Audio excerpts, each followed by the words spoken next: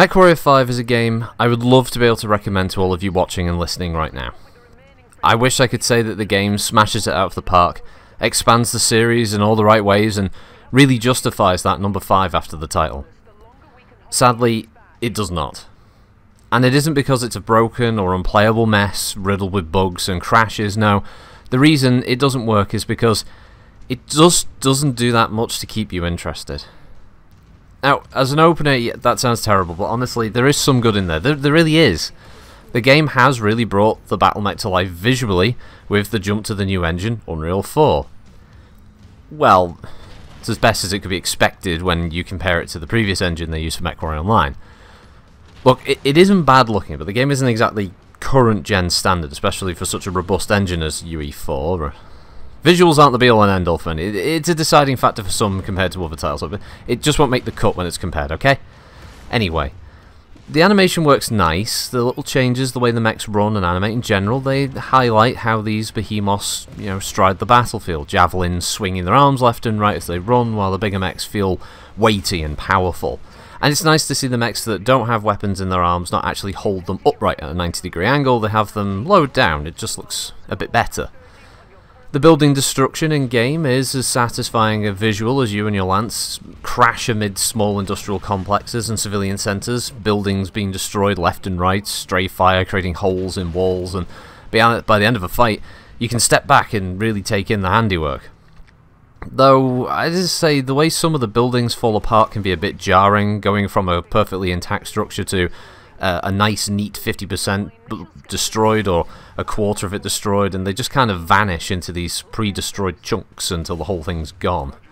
Larger buildings avoid this, at least, where they have some of the outer sections just kind of crumbling apart and you can see the internals, but the smaller buildings definitely, it's a bit jarring when that happens, and it can look a bit weird. Also, it does become a bit of a mini-game of spot the asset, as MWO's assets for a lot of their buildings get reused here, and recycling is definitely something PGI have done. Even my Lore Warrior thumbnail, for those of you who watch those, you'll notice that image, obviously without the text on, that's the one and only loading screen in the whole game.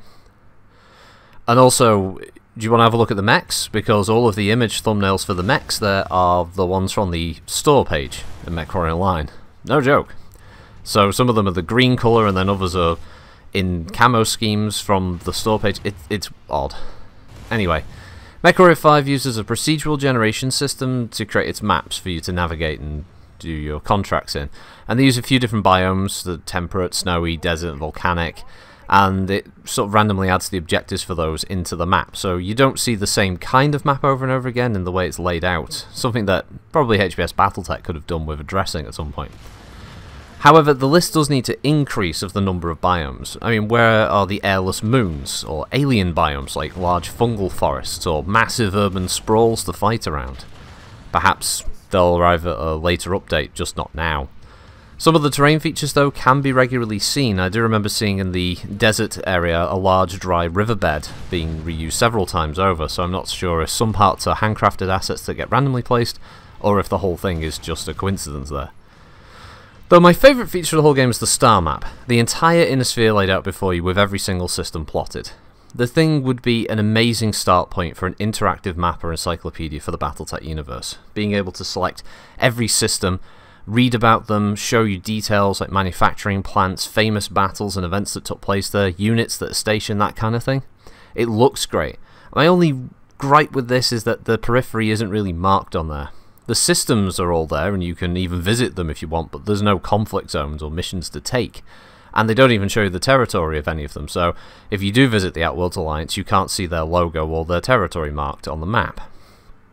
Though, as you progress through the timeline of the game, major events will take place, like the War of 3039 or the Free Rasalhague Republic coming into existence.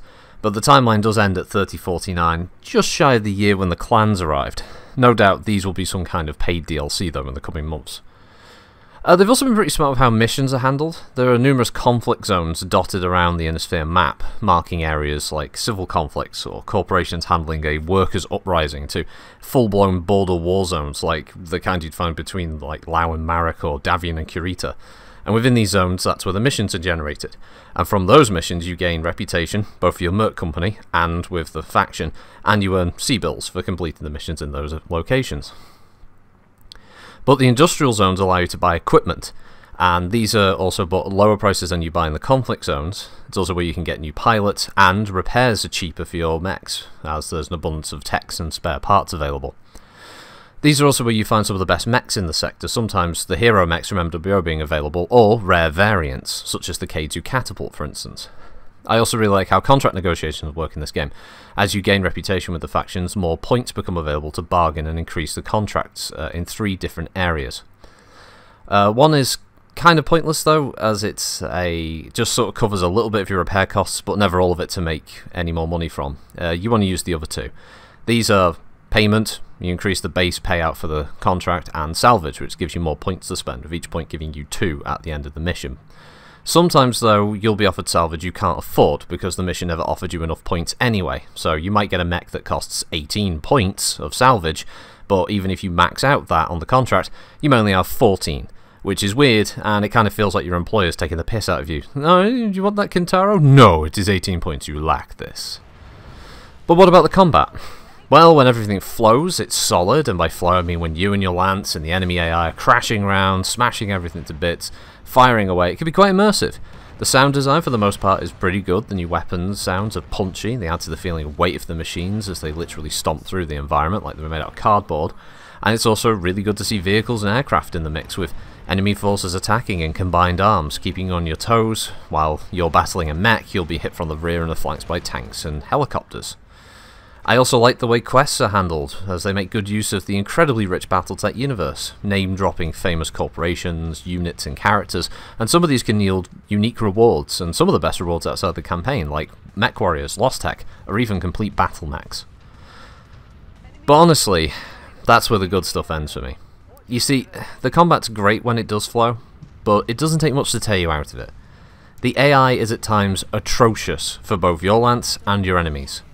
Things like LRM carriers that drive right into the fray, helicopters that smash into buildings as they fly towards you after spawning in the air, mechs getting stuck on terrain, your lance mates constantly getting their mechs wrecked because they just wander headlong into the fight even when equipped with only long-range weapons.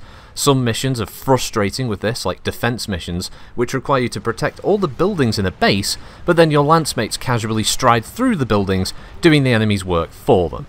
This can actually help you in the opposite mission, in the raid type, where the enemy just plow through their own base to get to you, making your job easier. Seeing enemies pop into existence is funny and odd at the same time. PGI did make some hot fixes after launch to address enemies spawning behind you, but this just created a means for you as a player to basically predict where the next wave will spawn.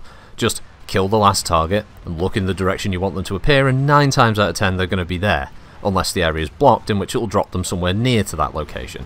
But if any sense of immersion is to be maintained, it's immediately shattered by this in the downtime between waves during Warzone and defense missions. And I mean, it's funny watching spiders running straight at you in your Lance of Assault mechs, firing its little medium lasers, not making any attempt to avoid you as you fire everything back at them until they reach their set distance, where they proceed to run around you in a circle until either another player or your friendly lance mate aggroes them to someone else, or you kill them. Basically every enemy mech does this in one form or another, even the vehicles do. Helicopters get way too close for the weapons they're carrying, especially the Eagles, the VTOL craft with AC-2s that decide to hover about 400 meters off the ground and just sit there as big easy targets. The only time I've seen the AI act differently are LRM dependent units like trebuchets or catapults. They kind of back off and try and fire missiles, but only with line of sight, and they don't use friendly targeting systems to be able to see you. And that's it. The poor AI, the glitchy pathfinding on the procedurally generated maps can create some really poor battles, and even your AI pilots are so stupid that if you put them in custom mechs with just missiles, they'll still run into brawling range regardless. PGI have tried to compensate at times by throwing more enemies at you so you don't notice, with overwhelming numbers that can appear, making battles more of a slog than anything actually approaching fun. The game also lacks mission variety with Assassinate, kill X target and run away, Warzone, kill X number of enemies and leave the field, Defend, kill X number of enemies before they destroy the buildings, Raid, destroy buildings, and Demolition, destroy a specific number of buildings. Now, Raid and Demolition might be mixed up in my head, but either way, that is the entire lineup of mission types, and trust me, they get old quick. Missions are over in 5 minutes, maybe a couple more. They're never going to last you. And even the quests that I like the write-up for just use the same missions, but will have unique opening and closing voiceover from your XO. PGI have admitted that there is a problem, they will be adding more mission types, but at the moment it gets old fast.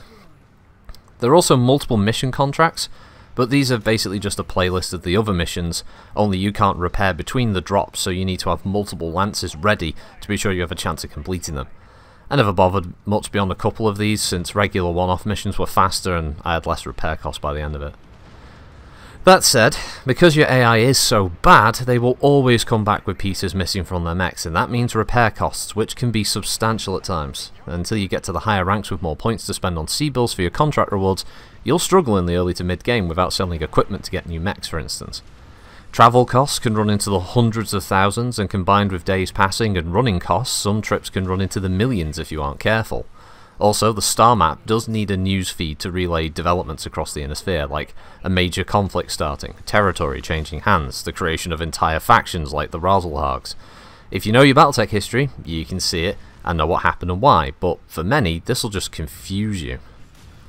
Also, modifying mechs is something many will either love or hate in this game. It basically uses a mix of MechWarrior 4's sized hardpoint system and HBS's user interface for a mech lab. So, if you're a fan of being able to mod your mechs like you did in MechWarrior Line, you can't here.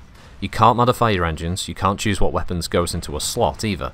So, if you had a machine gun, it can only fit small ballistics up to an AC-2. No Gauss rifle fire starters or ER large laser Ravens, for example. And this isn't an issue for me personally, but I know some will dislike that approach. My only mech lab gripe personally is the amount of time it takes to replace broken equipment. Having to drag and drop replacement items into the mech after clicking to remove all the broken items is a chore. It would be nice to see a button that replaces the broken equipment with the same item if you have them in your inventory, or just a quick remove for all non-repairable items. Trust me, when you have to replace everything on a Stalker because your numbnut AI lance mates lost both side torsos to a pair of mediums, you'll understand pain. And pain. That's the narrative. Maybe I'm looking for too much here, but really, the story is boring and sadly is lost amidst the grind for rep to unlock the next step of this. Revenge is your driving goal, though it's hard to tell with the dialogue sometimes. It isn't really the fact that it's a revenge story that's a problem, it's the way it's all delivered. You only have 3 characters that you ever interact with. Rihanna, your XO, who is someone I'm guessing your character, Mason's Thundercheeks. I added the Thundercheeks bit. He has some history with her, but I don't know any of it because I have to have read a novella to know who this person is. Fahad is the same, your company's lead tech. He's a non-walking stereotype of every Londoner you can think of. Every conversation with him has the big British book of slang thrown in there just to hammer the point home that he is a Cockney wide boy. Again, I don't know anything about him because I have need to have read a novella. Compared to the crew of the Argo, who all have a backstory you can learn in-game in your own time with their own views on the events of the campaign, flashpoints and other random occurrences, they just feel more realised. The 2 mannequins here, who never look at you when they speak by the way, are just dull and uninteresting to interact with, as utterly basic as that interaction is. Of course, I can't forget Spears, our resident hologram of exposition. It's cool to see interstellar expeditions represented here, but again, I don't know who this person is, why I should care about him, and I don't learn any more really as the story progresses. I want to feel like my merc company is a family unit. It's emphasised so much in the universe that mercs are like the crew of, say, the Firefly. Ragtag people from all different backgrounds trying to make their way in a massive galaxy with the odds stacked against them. This game doesn't come close to making me want to connect with the characters. It's not like the voice acting is bad, it's just not that well directed. It's hard to tell if Rihanna's angry, sad, joyful, has wind, wants to go to the beach. All of her lines are delivered in the same BBC radio tone. Informative, yet sterile. Fahad, as I said, is angling for a job on EastEnders, either on the fruit and veg stall or for a job in the pub, and Spears is voiced by the bloke who voiced Ostergaard. So for me, he's Osterhard, and thus is lifting weights, praising the Concordat, and is on the hunt for hot chicks. The opposition isn't any different either, with evil stereotype Rockian Bullwinkle Russian woman and evil Angus McScott of the clan McSinister. Just 2 more voices and a very limited cast to evoke no real connection to you as a player. And without spoiling any of the story, the villains are weak, they have no impact, and like your crew, they're forgettable, and you feel nothing when you defeat them. They just become another generic mech that you've blasted and moved on to the next. The mercenary company that the bad guys represent, the Black Inferno, is so edgy you could cut yourself on it. It makes some of the battle techs more comical sounding units more legit somehow. Suffice to say, the campaign is unlocked in stages as you gain merc rep, and it basically drags you around the inner sphere to unlock new conflict zones to take contracts in. It's also the only way of obtaining some pretty snacky gear, so obviously doing the missions nets you some powerful mechs, like a king crab for instance. Cooperative play is obviously the way the game is intended to be played then, since human players for the most part don't make that big as many mistakes as the AI do. And yes, the game is better for it. Running around on the host dropship, hopping up and down on the spot and throwing yourself off the balconies is kind of funny, and when you can pick what mech you want to pick from the host's lineup, you get to do some stomping. And it works, and it is clearly how the game is meant to be played. The times, however, where it doesn't screw up, it can be fun. If someone can't join a game, you probably have to then close your client, restart the client, send the invites out again. And although some fixes have been made to address this, it can still happen as the time of writing this review. Also, for anyone who fondly remembers the music of the past MechWarrior games, this isn't anything close to that level. It's a scant album of tracks that become extremely repetitive and fairly bland after the first few hours. Either you hear the same 50-second synth tune repeat endlessly, or you hear some thrash guitar noise that's fairly generic. I can't remember any bespoke tracks for campaign missions, and if they did, they just blended in with the others because they aren't that standout. The game also creates graphic memory leaks and causes other titles you play to freak out if you don't restart your computer. Extended sessions in MechWarrior 5 does require a restart to make sure that that doesn't happen, at least on my system, and I'm running on an RTX 2070 with about 32GB of RAM and an i7 chip.